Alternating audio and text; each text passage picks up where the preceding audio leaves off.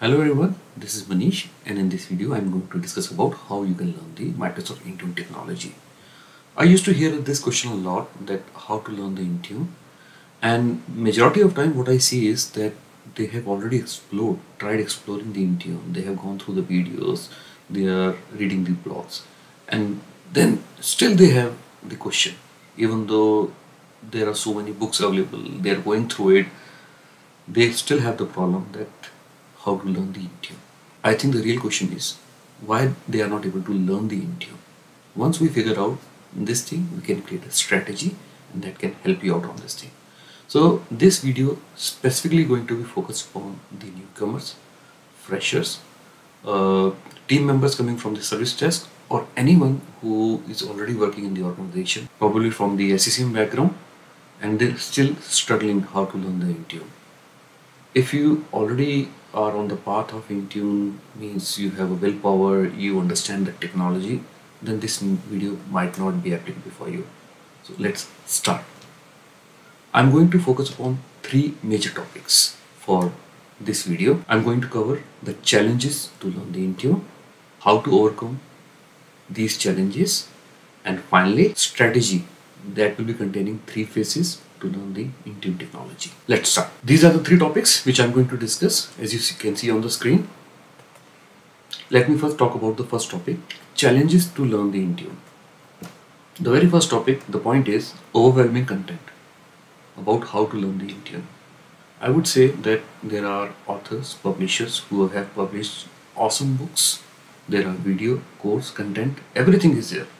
So they have put everything into their books, so I'm not going to criticize that it is too overwhelming. They have created so much information. See, they have years of experience. They have put it into a book, creating the videos. So this is not helping you because of too much information is there which they have tried to cover in a video or course. Second thing is, maybe you are new to a technology, a fresher, or maybe coming from a different domain, which is you are lacking that kind of skills, which is demotivating you. And the third is, even if you are able to bypass above 2 points, you start reading, you start your journey with the Intune, you start watching the videos.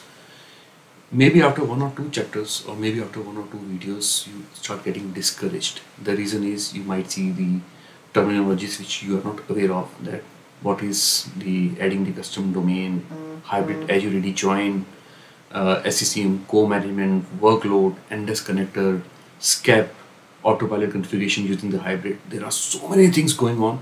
The moment you see a bigger picture, that eventually demotivates you. And even though you think from inside that, yeah, I have a willpower, I will be able to do it, something bad happens and you simply get close, and then again you start asking the question to others how to learn the Intune, even though every kind of information, every kind of content is already there. So what are the plans to overcome these challenges? I talked about the issue, but we need to think about the real plan, that is there a solution? This is not about the preaching. Believe me, I'm not going to waste your time. This is not the preaching. I'm going to provide you a strategy which can help you. But before that, think about the challenges which you are facing. So we are going to talk about the plan. So we always used to hear this statement, when there is a will, there is a way. I would say it's too much overrated statement which is not applicable for everyone. So I don't believe in this statement. I mean to say, not always. If you have that kind of willpower, yes, it might work for you, but it's not helping others. Majority of us might not be having that willpower. The reason is, you have a willpower, you are starting, but suddenly you see that there is no way, and that discourages you, and you stop learning. You are not able to do anything. So I would be modifying this statement. When there is a way, there is a will. I think this is going to work for majority of us. What I mean to say is, try to create a way means a solution. Try to clear the obstacle. Once that obstacle is clear, then you will get motivated, and then you can say there is a way to achieve that thing, right? So enough about the preaching thing. let's talk about the strategy. So strategy to learn Intune. I would say in this strategy, I'm going to divide into 3 phases. The number 1 is cloud only approach. I mean to say, without having any on-premises infrastructure. Stay with me on this video. I'm going to explain in detail the benefits and the approach, what we are going to do. Second is the hybrid approach. So hybrid approach means you are learning Intune not only with the on-premises infrastructure, not only with the cloud infrastructure. Now you have here domain controller, on-premises infrastructure also, and you have to learn by combining both the things together. That make things a bit complex. So that's why this is coming at the second level. The first level is pretty much a very simple thing, on-premises. The third phase would be the hybrid approach, advanced level. I mean to say, you not only are having the on-premises infrastructure, now we are focusing more upon the SCCM infrastructure also installed in your environment. SCCM or WSUS means you are controlling your patches, applications, so many things using the on-premise infrastructure. You have Intune also. Now you need to have hybrid infrastructure, as well as there will be workloads to control different kind of workloads between the Intune and SCCM. That makes things pretty much very complex. So that's why I have made that thing covered into the third phase. So every phase, what I would say is that it can be completed, the phase specifically about the first phase, it can be completed within 2 to 3 months of time, right? It will be giving you the best exposure for learning the Intune. Let me talk about the first cloud only approach. What we are going to discuss about this cloud only approach and what will be the do's and don'ts. The first thing is, in cloud only approach, let me tell you the very important thing.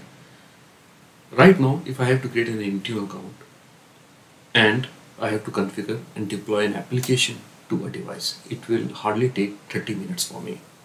And I can deploy Windows WSUS for Business, maybe 30-40 minutes, maybe 1 hour. So within 1 hour, you are ready to deploy an application in Windows WSUS for Business without having any lab. So this is the best thing, right? So what is stopping you? Nothing. You need to have a strategy. So what I mean to say with this strategy is, create a free Intune account which is valid for 90 days. So there are 2 kinds of accounts. I will be coming up later. So the benefit of this Intune the cloud only approach is that you don't require any high-end PC, no lab is required, you don't have to create any lab at home. Yes, if you have a lab, then it will be more, you will be having more advantage, because you can create the Windows 10, Windows 11 workstation on your own disposal whenever you have issues. So it's very easy to manage, but without that also it is going to be very simple. What we need to is, we just need to have one single device. Let me come to this later on. The third thing is, with this cloud only approach, you are not going to buy any license, because you are already having a 90 days of trial version available. So as I told you previously, with this approach, within 30 minutes of time, all Intune configuration can be done and you can deploy your first application. If you want, I can create a video for this. I can have a live session where I can show you, demonstrate you creating the Intune account and deploying it to a device. So with this cloud only approach, we need to understand that what exactly we are going to do and what we are not going to do. This is really very important for you to understand for the strategy, what we are working for. Let's talk about the do's. The first thing is, we are going to create Intune account. The free Intune account comes in 2 flavors. One is the Microsoft Intune trial account, which is valid for 30 days with 25 license. But I would prefer the second one, that is called Enterprise Mobility and Security E5 license, means E5 account. So it provides you 90 days of period, means compared to 30 days, you have 90 days of period to explore the things, and it will be providing you 250 license. So that is something which I will prefer, because 30 days you are starting, within 30 days your lab is gone, right? So 90 days you have still that period remaining. So 90 days you can explore your things. Okay, so the second thing, I am making your environment ready. So Intune account can be ready within next 15-20 minutes. Now what about the device? You can have any personal device at your home, any spare laptop, desktop. You can actually use your personal device, but I will not recommend, because we are going to push applications, patches, and so many things. So it is not recommended to use your personal device, right? Or you can go with your any second-hand device also, because we are just enrolling, pushing the applications. We don't need any high-end device, any device which we can experiment with. So I'm pretty much sure that everyone will be having at least one device, which spare thing, which might be can be used for deploying the Intune enrollment policies and other stuff. Okay, so now the important thing is about follow any Intune course. There are a lot of videos available on YouTube, free videos. There are blogs available. You can go with the paid versions as well on pluralsight.com and udemy.com. There are so many awesome courses created by so many people, right? So you can start following that. So there is nothing wrong with those videos. Definitely I would recommend that go and start doing that. That is the best key.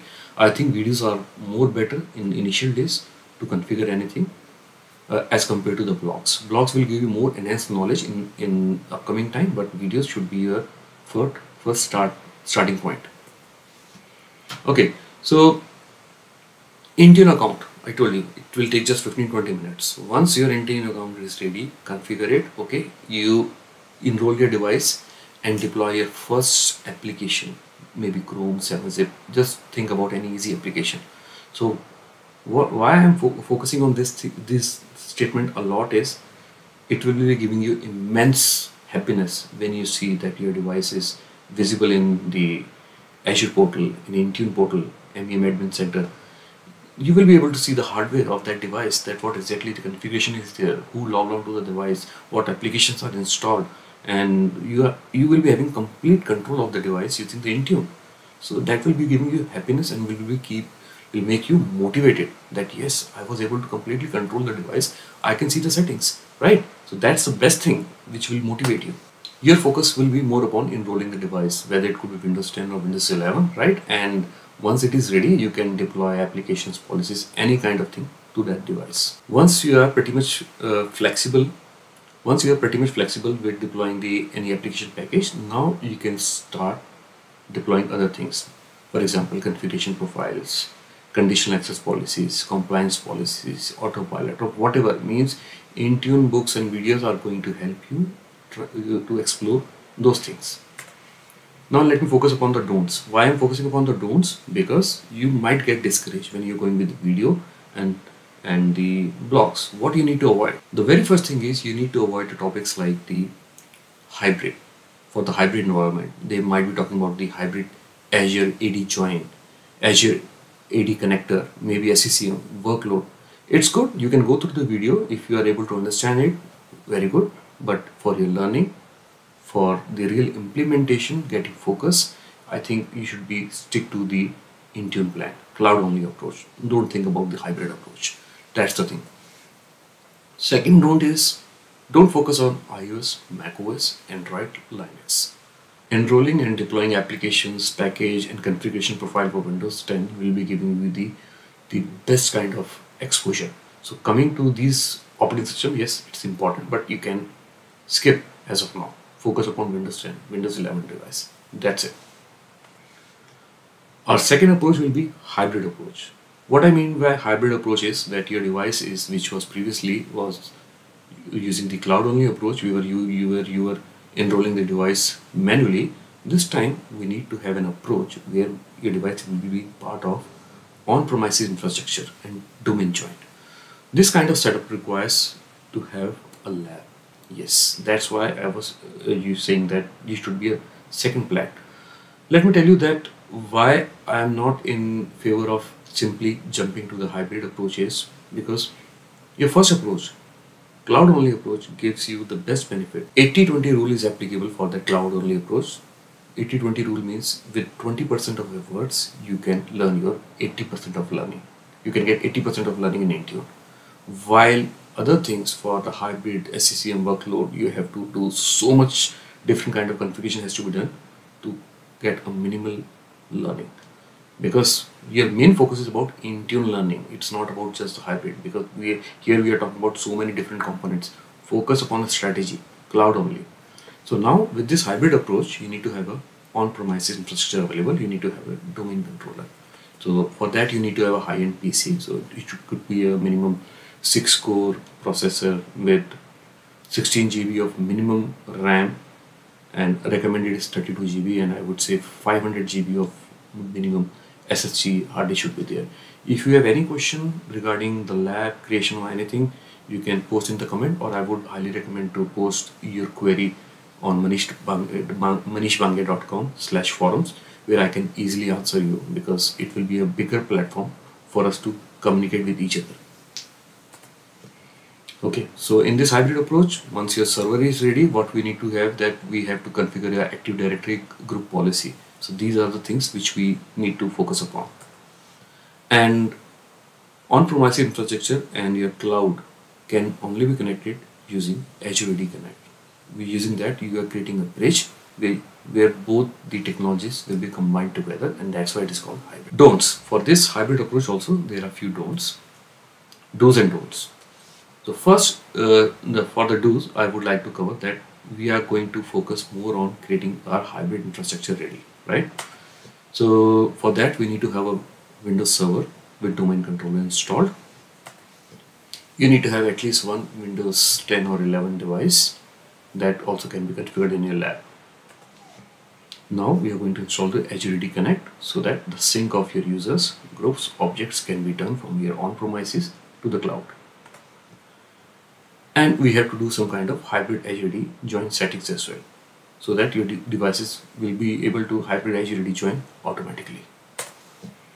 Okay, now we have to enroll the device. For enrolling the device, hybrid takes another approach. We have to rely on the group policy if we are just focusing upon the Active Directory where there is no SCCM involved. So what are the don'ts? So in this second approach, we are still not going to focus upon the SCCM co-management part, because it is a complex piece we will not be touching. We are just going to focus cloud only approach using group policy to enroll the device. Apart from that, everything will remain same for device management, because the end goal is learning how to manage the device. That's it. Second is, I will still not be focusing on iOS, Mac OS, Android, Linux. It's up to you. It's your choice. You can change the content, your faces. You can mix the things depending upon your preference. The third is hybrid approach, the advanced level. What I mean by with the advanced level, you still need to have a high-end lab. Yes, definitely it is required, but you will be having a more complex infrastructure, because now this time you need to have a domain controller and one additional server for SCCM, along with the software update point, WSUS, anything. Means you have a very complex infrastructure available. So you need to configure the cloud attached with the SCCM co-management enabled. So there are do's and don'ts. Let's talk about it. So first of all, is there any sense of working on that hybrid advanced approach?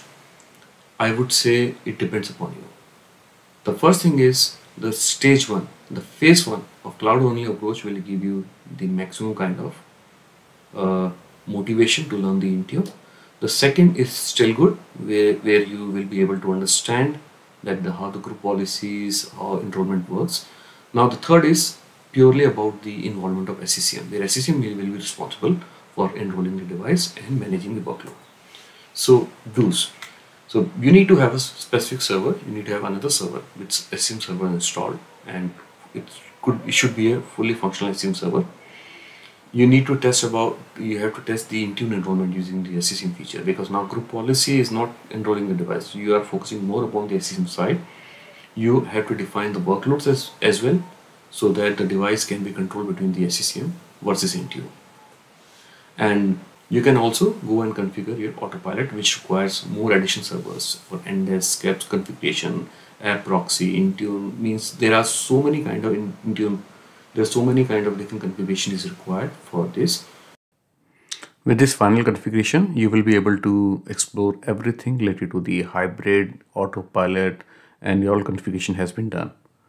So I hope this strategy will work, and if you have any questions, you can directly reach out to me in this video through comments or using manishbange.com/forums, where I can provide you more details whenever required.